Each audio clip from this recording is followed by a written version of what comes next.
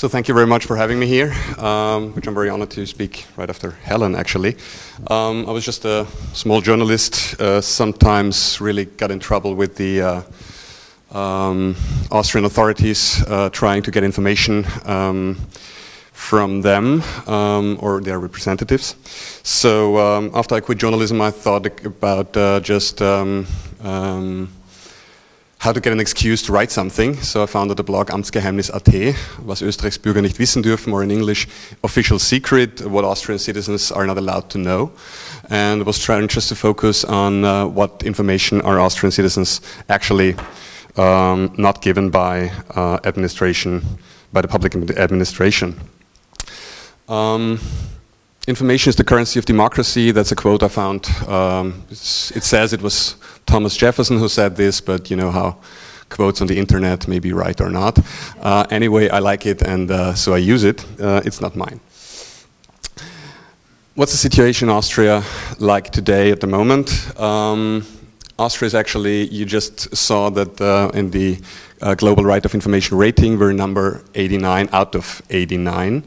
So that has a reason. Austria is the only country of the former EU 15 countries where the so-called official secret, the Amtsgeheimnis, is still within the constitutional law, which was written in 1919 with a version of 1921.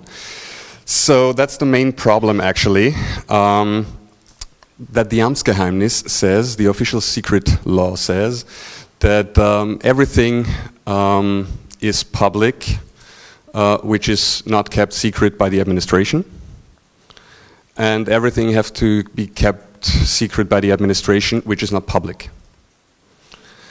And it's really hard to get out of this circle if you argue with civil servants who execute these laws, and that's one of the main problems. It's actually the main problem. There is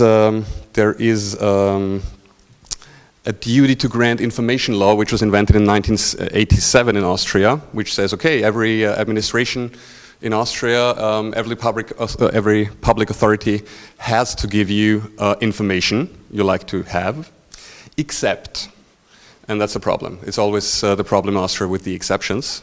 So I think a politician these days said there is more holes in the cheese than cheese itself. So they do not need to grant you information if it's actually too much to do, if you would harm the work of the administration, and you can interpret it like too much to do, lawmakers told me. If the request is done willfully, wenn die Anfrage mutwillig gestellt wurde, it's just to say it in German, which is kind of strange, because it usually doesn't happen to you just to have a question. And they don't need to grant you information if your request is opposing the official secret law, which actually every request is. So the main problem is here that the civil servants cannot be sure if they do not risk their job if they talk to you, because the law is determined in a very kind of negative way. That's the main problem. To which cases does it lead? The case I love the most is Georg Holzer. You may know Georg Holzer of the Kleine Zeitung in Kärnten, Carinthia, province of Carinthia. Georg Holzer against the province of Carinthia. He just liked to know how much money the government actually spent on advertising in newspapers. And they refused to tell him. So they just said, well, you don't need to know. So he said, okay, I'd like to have an official document saying I don't need to know, and Bescheid. So they gave him the official document, and then he went to court, which is first of all the UVS, Unabhängiger Verwaltungssenat, the independent administration court. And there they argued, well, it's just too much to do. You know, all the papers, and they have to look it up, and how much money they paid every newspaper, and computers. So the independent administrative court in Austria said, well, you heard, it's too much work. So they said, well, you're not granted this information. And he now went to the higher administration court, to the Verwaltungsgerichtshof, and that's where the case is now still waiting for judgment. Another, just a very easy one, the Council of Ministers, the Ministerrat, every week. I just tried to know just the agenda, the Tagesordnung. Not what they were talking, just what about they were talking. Just to get it from the Bundeskanzleramt, which is the Chancellor's office. Thank you very much. And they said, well, actually, that's nothing we publish. Well, if the Chancellor and the Vice Chancellor like to talk about it after the Council of Ministers, it's public. If they do not, it's not. So, and then it's going to the, sorry for the German expression, Bundesarchivgesetz. So the law of archives, and it's kept secret for 30 years, which is kind of strange. It's very kind of strange because I myself went to the Ministerrat, to the Council of Ministers for about 8 years while I was working at Profil, and I never asked myself what they actually were talking about in there. So I never asked this question myself, which is kind of strange how I was able to do this job for 8 years or 10 years. And the third one, for example, the EU sues Austria that the data protection agency should be illegal, the Datenschutzkommission. Why? That's a secret. That's an infringement proceeding, just a clarification? Excuse me? Infringement proceeding? Doesn't matter. Sorry, I'm not so much into the topic.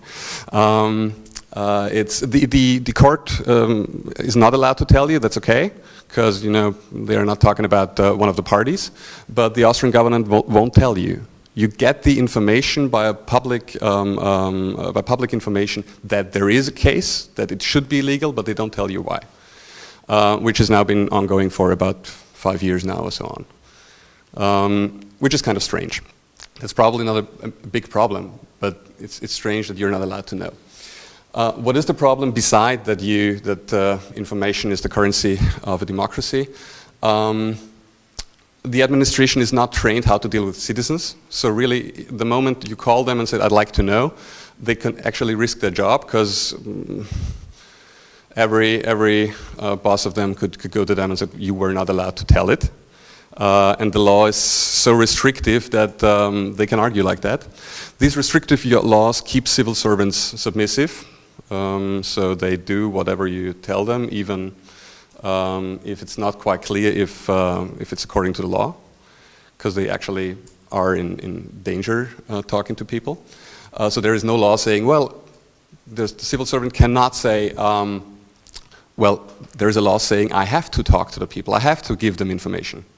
The law says you have not to. And politicians can still grant information as a privilege, which means they can give it to those journalists maybe they offer to do nicer stories. Why does Austria need a Freedom of Information Act? Because right now there is no subjective enforceable right to get information from administration. So you just can't go to court and say, I have the right to get information. And actually that's just wrong. It's wrong to have no Freedom of Information Act. And that's what we try to work on with our small initiative, Amtsgeheimnis.at, which is just a project we do in our spare time.